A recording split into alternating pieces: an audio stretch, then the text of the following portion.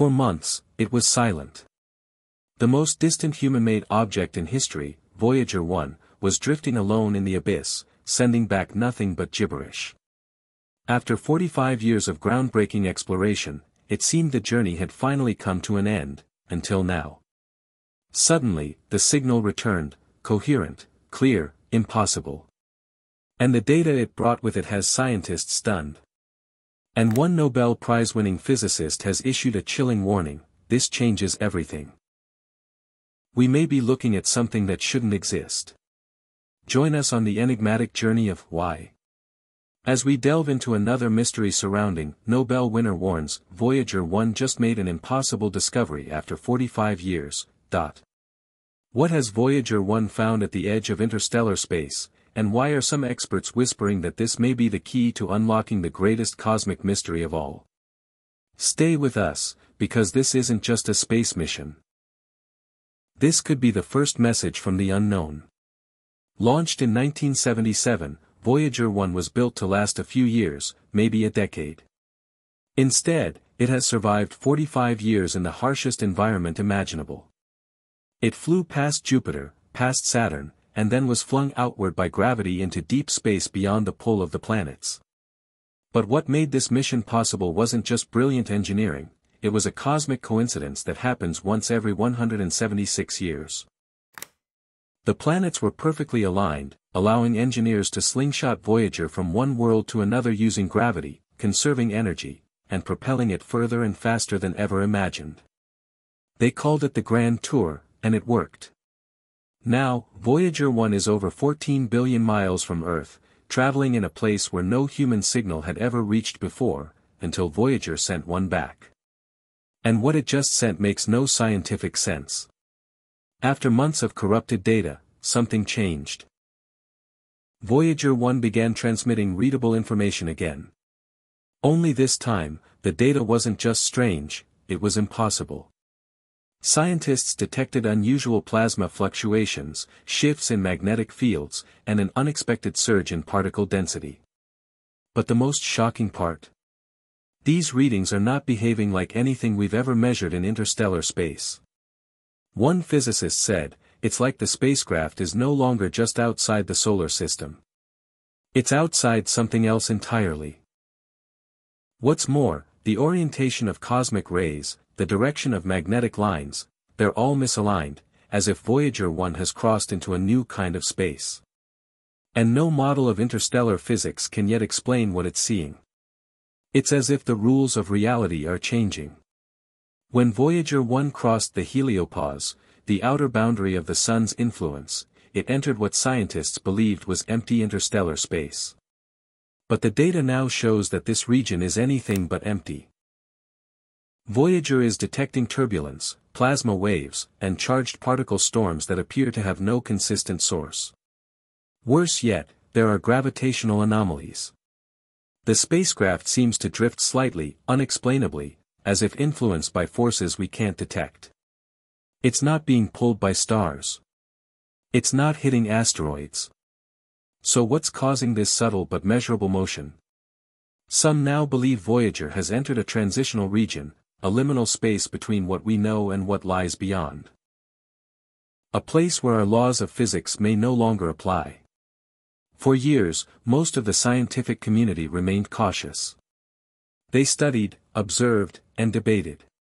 But now, a respected Nobel Prize winner in physics has made a rare, unsettling statement: Voyager 1 is detecting patterns that cannot be reconciled with our current models of the universe.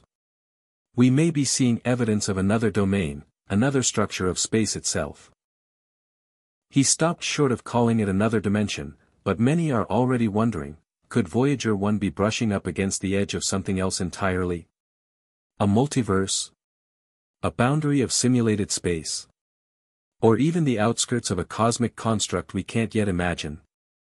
Among the new data, scientists discovered a rhythmic fluctuation, a pulse coming from a region Voyager 1 recently passed through.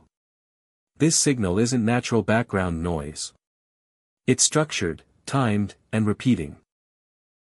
Initially, it was dismissed as interference or a fault in the instruments. But the pattern was consistent, matching no known stellar phenomenon. It wasn't from a pulsar, not a quasar, and not from any known source of radiation. Then came the unsettling realization: the pulse seems to be reacting.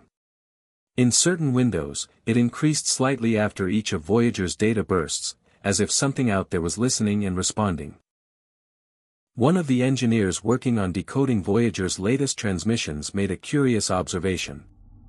When visualizing the magnetic field variations as a three-dimensional model over time, a shape began to emerge. It wasn't random. It wasn't noise. It looked like a spiral framework, repeated with near-perfect symmetry. Some now believe it may be a gravitational lattice, a cosmic grid beyond our current understanding.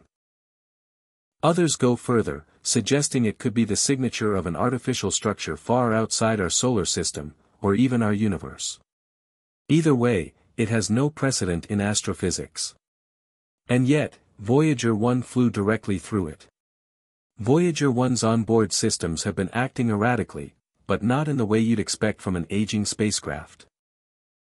Its internal orientation sensors have begun reporting conflicting positions simultaneously, as if the spacecraft exists in more than one coordinate space at once. Even more bizarre, its signal has shown tiny but measurable variations in transmission speed, suggesting it may be passing through regions where the fabric of spacetime is distorted. This isn't just instrument decay. Some scientists are now quietly proposing that Voyager may have entered a region of variable dimensional space.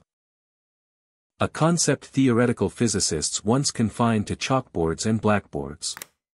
Now it's real, and Voyager is right in the middle of it. When Voyager was launched, it was never intended to leave the solar system. Its main mission was to observe the gas giants and then simply drift. But now, over 4 decades later, it's doing something far more profound, revealing the true shape of reality itself. What started as a journey past the planets has become a voyage into the unknown architecture of the universe. And here's the irony: the spacecraft that carries the golden record, the message from humanity to the cosmos, may be the first to receive one in return. Voyager 1 was never meant to go this far. It was launched with 1970s technology, powered by less computing power than a digital watch, and aimed at planets we thought we understood. But now, 45 years later, it's sending back data that is forcing Nobel Prize-winning scientists to rethink the very nature of the universe. A pulse that behaves like a signal. A shape hidden in magnetic noise. Spatial glitches that suggest multiple realities. And a journey that now seems less like an escape from our solar system, and more like an encounter with something else. Something ancient. Something beyond physics. Something watching. The spacecraft meant to be our ambassador to the stars may have found the edge of reality, or worse, something on the other side of it. So now we ask, is Voyager 1 still exploring space? Or is it revealing that space as we thought we knew it has already ended? Let us know what you think in the comments. Has Voyager truly crossed into a new dimension of space, or are we just beginning to see the first signs that we were never alone in the universe? Thank you for joining us today on Why. Let us know your opinions in the comments section below. Don't forget to like, subscribe, and click the video on your screen for more mind-bending content. Keep waiting for another exciting Why adventure, and until then, stay curious and stay tuned. This is Why, signing off.